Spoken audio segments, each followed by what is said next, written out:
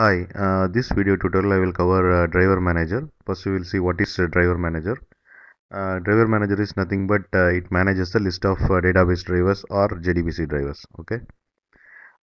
So here in left side you can see Java application, and here you can see Driver Manager. So from Java application, if you want to connect to MySQL database or Oracle database or SQL Server database, then what you have to do is you have to load the driver specific to this databases in the driver manager. Okay, that is the first step.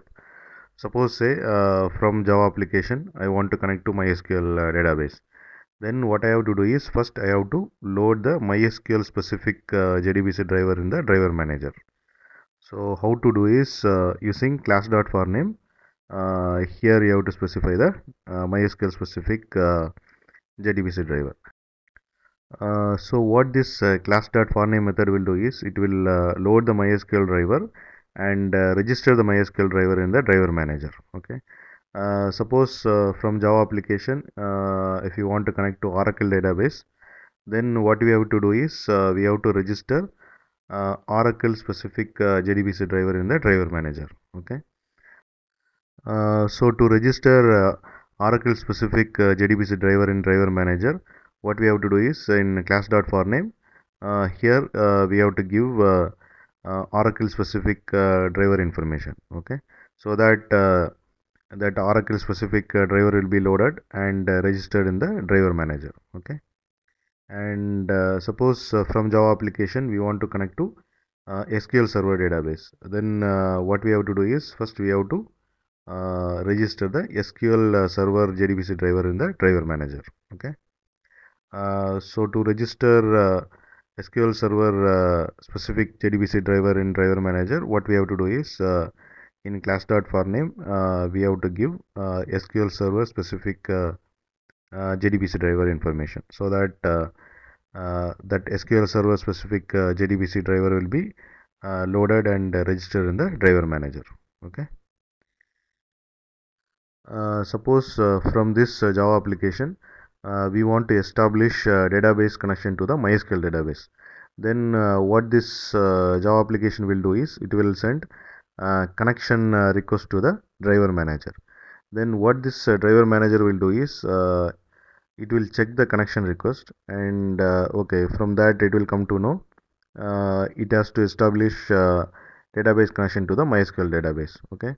Then what this driver manager will do is from this list of drivers, it will identify which JDBC driver can make connection to the MySQL database. Okay.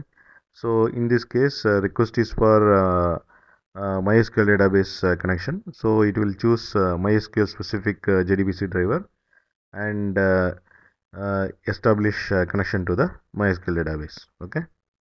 So like that, if connection request is coming for Oracle database, then driver manager will choose Oracle specific driver and it will establish connection to the Oracle database.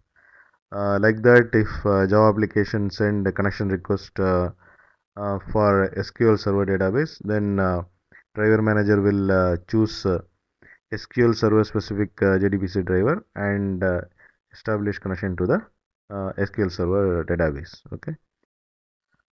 So in summary, driver manager manages the list of database drivers or JDBC drivers, and based on the connection request coming from the Java application, driver manager will choose appropriate database specific driver and establish connection to the different databases. Okay. Suppose if you are using latest JDBC 4.0 drivers and JDK latest version like JDK 7 or JDK 6, then we no need to use class.forName method to load the driver and register the driver in the driver manager. Okay, this step we can skip if you are using latest JDBC 4.0 driver and latest JDK version. Okay. So when the method getConnection is called, driver manager will automatically load the driver from the class path and register the driver in the driver manager. Okay, if you use latest JDBC 4.0 driver and JDK latest version. Okay. Here you can see a list of methods which are available in DriverManager. Suppose if you want to get a connection object, then we can use these three methods. Okay. The first method is get connection. You have to specify the database URL. And second method is get connection. You have to specify the database URL, and you can specify the property. Okay. This property will contain the username password information of database. And third method is get connection. You have to specify the database URL and username and password to connect to the database. Okay.